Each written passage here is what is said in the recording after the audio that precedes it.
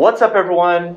I'm here with Dr. Richard Byrne, our local airway guru here at the Cooper Medical School Simulation Center. And Rich, we were talking about some airway stuff. What exactly are we talking about? First of all, I don't know what you mean by guru, okay? I don't really know what that term means, but I'm willing to accept it. He paid me a couple extra bucks to say guru, so he's being humble right now. I don't get any paid any extra bucks for being the guru, though. That's big. That's fair. Yeah, so Haney, what I've got for you today are 4 tips with video laryngoscopy using a hyperangulated blade. Okay, could you just, before we go on, hyperangulated, because people always say video, and sometimes you get a hyperangulated, sometimes you get a standard geometry. We should just clear up that nomenclature right now. When we got our first video laryngoscope, which happened to be the glidescope, and that's what we're going to be talking about today, they don't pay me any money for anything, just to throw that out there. I mean, I would take it. Yeah. If they offered it, I'd cash that check right away, but they don't. They don't. Anyway, when that first came out, what we had was one type of blade. This is the hyperangulated blade. It's got a very deep curve to it to facilitate intubation of difficult airways, and that's all we had for a long time. But now we are really spoiled for choice, because now most manufacturers of video laryngoscopes will have 2 options: the hyperangulated blade and what we call a standard geometry blade. This is just a regular old Mac blade. Hold it up side by side, same profile from the back, same curvature, same size. Yeah, and for a while people would say the glidescope, and what they meant by default is hyperangulated, but glidescope makes standard geometry. So it's really important, especially if you have someone who's fetching things for you in the department who's not familiar with things, that you say, I need the hyperangulated video laryngoscope, or I need the standard geometry. And if they don't know, then just explain it to them. But the last thing you want is in the middle of an airway calling for the video, you get the wrong thing. And the distinction is very important because the techniques are very different. And after teaching, I don't know, about 150 residents how to intubate using video laryngoscopy, what I'll say is the techniques for using the standard geometry Mac blade and hyperangulated blade get mixed up all the time. And what you usually get is some sort of a mixture of the two. Now, the video laryngoscopes are usually very forgiving, and you can use poor technique and you'll probably still get it in first pass success, but it is really important to do it right and practice it right every time. Because when you're confronted with that really difficult airway, better technique equals better chance for first pass success equals less chance of all the things we care about: aspiration, critical desaturation, cardiac arrest. Right. Okay. Well, then let's talk about the technique for hyperangulated. Let's dive in. I've got 4 tips for you, Haney. 4 easy to remember tips. The first tip I have for you, and this seems very basic, but I see it go wrong a lot, is to remember to look at the patient's mouth when you're putting things in the patient's mouth. Wait a minute, wait. You have to look at your patient when you're doing procedures. Yeah. This is groundbreaking. Yeah, so look at the patient's mouth when you're putting the blade or the tube in, and then look up at the screen when you're manipulating the blade or the tube. So first step is to look at the patient's mouth and put the blade in the patient's mouth while you're looking at the patient. Then look up at the screen to get your view. There's a good view right there. Then look back at the patient when you're inserting the tube, and then look back up at the screen to deliver the tube. Okay? And if you don't do that, the problem that I'll see sometimes is that you're looking up at the screen, you have the tube, and you're trying to put it in the patient's mouth, but really what you're doing is jabbing that rigid stylet into the patient's eyeball, which is too soft and squishy. Not meant to take an ET tube, you know? Now you're calling the ICU and opto. It's a double consult. Oh yeah. Well, you know, you got to generate revenue somehow in this economy. Fair. Anyway, so that's my first tip. It's jokingly referred to as the look method. Look method. Look at the patient, put the blade in, look up at the screen, get your view, look back at the patient, put the tube in, look back up at the screen to pass the tube. Okay, makes sense. Whatever you're doing, just look at the task that you're doing. Yes. That's no poking of the eyeballs. We're trying to avoid that as much as possible. Blows my mind. All right, so that's number 1. That's number 1, okay? Number 2 is typically when, especially a novice will insert this blade, they'll insert the blade very deep. It's very typical even for direct laryngoscopy. The problem when you insert the glidescope blade too deep is that what happens is the glottis takes up a huge amount of the screen.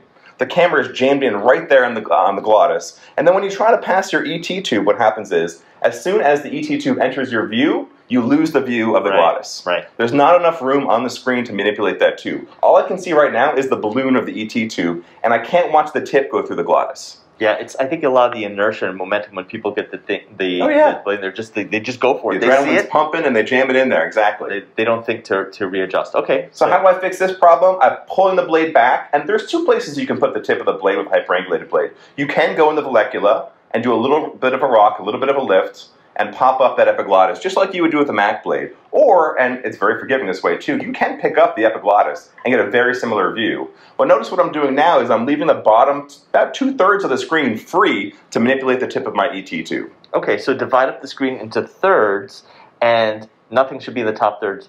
Everything you want to see is in the bottom 2/3. Yeah, bottom 2/3 is empty, and the glottis only takes about the top third of the screen. Gotcha. And that way, when I insert my tip of my tube, I can see the tip of my tube, and I can deliver it to the glottis much easier than if the glottis is taking up the entire screen. Perfect. All right. That's pretty easy. We got look. 4 looks, just 4 looks. Okay, it's not that hard. That's what You're said. a very smart guy, Haney. You know you can do this. Count to 4. Got it. Got it. Then you have divide up into thirds, glottis in the top third. Glottis only in the top third. You got it. Got it. All right. All right. The third tip has to do with the type of stylet we're using. So when you're using a hyperangulated blade, you have a rigid stylet. The reason it needs to be rigid is you need to lever it around the tongue to facilitate tube delivery. It's actually lever. No, it's lever. No, it's I'm lever. fairly certain it's lever. I agree to disagree on that one. Okay, so when you're using a lever, you want a long lever, right? Yeah. Because then you get more leverage. It's pronounced leverage. It's actually leverage, and that's why you're using a lever. You know what? It doesn't matter. It doesn't matter. Fair enough. So anyway, to get the longest lever possible, take your hand and grasp the tube all the way at the top with your thumb just under the flange. Okay. Now I have a very long lever that makes it much easier to lever around the tongue. What I usually see is a kind of direct laryngoscopy technique where the hand is placed low down on the tube. Yeah. And this is good for DL because you're more agile and increases your agility. Like a pencil, right? Fine motor skills. For your fine motor skills to really maneuver the tip of the tube through. This is a different technique. If you try to grab it down here and lever it around the tongue, you're losing a huge portion of your lever. You lose your mechanical advantage. You're making it much more difficult to flip the tip of this tube up over the arytenoids and into the glottis. He said lever 6 times in a row. Just if you're playing at home. Lever, lever, lever, lever. That's right.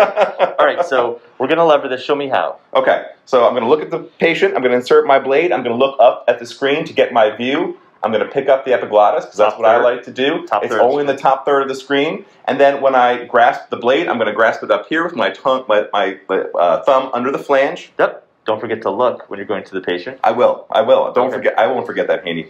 When you go to enter the patient's mouth with the tube, hold it like this. I'll often see people enter like this, and this is how you would do it for a direct laryngoscopy. But again, this is a rigid stylet, and it's pointing straight down at the tip of the tube. And so you want to hold the blade tube like this, and then enter the mouth because the tip of the tube is angled straight down, and then rock it back like a lever. Okay? So I'm holding it here. I'm holding the tube parallel to the ground. Okay. I'm entering the patient's mouth with the tip of the tube. I'm looking up at the screen, and then I'm rocking it back, straight back, like a slot machine lever. Perfect. And that makes it very easy. Whereas if I grasp it low down and try to lever it backwards, I tend to get hung up on the arytenoids. And that's what I see happen a lot. So if you grab it up higher, it makes it much easier to get over those arytenoids and in. That's great. So look, look, look, look. Then you're going to keep the glottis in the top third, and then what you're going to do is you're going to keep the tube parallel, put your thumb up at the top, and then lever it back. Like a slot machine. Like a slot machine. If you just remember like a slot machine, then you're halfway there. But many of these people are good people that don't spend their time in Vegas like you. I think they know what a slot machine is, Haney. Not everyone's a These are very bright people out there. Very bright people. Okay.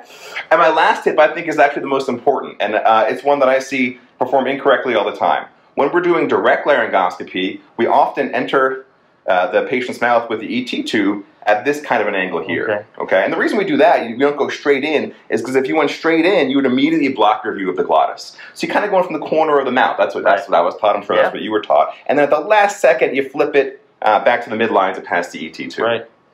The problem with using a hyperangulated blade with the rigid stylet is that what you're forced to do if you go into the corner of the mouth is to manipulate the tube in 2 different planes. This one, to make the tip of the tube go left and right, and this one. I don't know, that's like the sagittal and the coronal? I don't know. It's 2 different planes. 2 planes. You're making it much more difficult on yourself. Yeah. My advice here is, after entry of the mouth, follow the curve of the blade completely. So you're following the plane of the blade like this, in one plane. Don't go in at an angle like this. I'll often see 45, 30-degree angle. This makes it much more difficult unless you're really good at video games, okay? Yeah. And there are a lot of video devices that are hyperangulated that actually have a track built in. So to force you to do that, exactly. Force you to do that, so you can't screw that up. Yeah. All right. But if you're freehanding it like this, force yourself to follow the angle of the blade directly. Parallel. So parallel to the patient, parallel to the... It's the rule of double parallels. Sure it is. It's a parallelogram. It's the Haney rule. Okay, so I'm looking at the mouth, I'm putting in the blade, I'm getting my view. Okay, I'm inserting the blade parallel to the floor. The tip of the tube goes in. I'm rocking it straight back in one plane only, and it should go right in. And honestly, if you do it correctly, if you get a correct view and you follow the curve of this blade directly, you could like do this with your eyes closed. Probably. You want to try it? I tried this once on camera already and it didn't work, but I'm gonna, you know what? I'm gonna go for it again. Okay. Okay. All right. I'm gonna get my view. I'm never gonna hear the end of this from my residents if I don't get it. Okay. I got my view. It's in the top third of the screen. The glottis is dead center in the middle, parallel to the ground. My eyes are closed. Yes, we can all confirm. I'm rocking it straight back, and He did it. I did it. I didn't think that was going to work. I didn't think so either. Yeah. But that would be incredibly difficult to do if you went in at a side angle and had to manipulate the tube like this, left and right, and up and down. For disclosure, we don't recommend that you do this with your eyes closed. Oh yeah, don't do it on an actual patient, unless it's Haney. Oh, just kidding, buddy. Great guy. I'd love to intubate you someday. All right. Okay, so those are my 4 tips and tricks for making a smoother, more successful first pass success. And honestly, first pass success is what it's all about. And we know from literature, and there was actual papers that looked at this, that if you get the tube in the first time, it's better than not getting the tube in the first time. That's what literature has shown. So literature and papers have shown it. That's impressive. So we have look. Look. Then keep the glottis on the top third of the screen, parallel to the floor, and use it like a lever. Yeah, all the way in. The tube at the top, straight back in one plane only. Right. And then the last one was keep it in the plane. You got it. That's it. One plane only. Good. And always intubate with your eyes open. That's rule number 5. 4 tips for glidescope success using the hyperangulated blade. I love it, man. Thank you so much. Thank you, Haney. All right. We'll see you in a sec.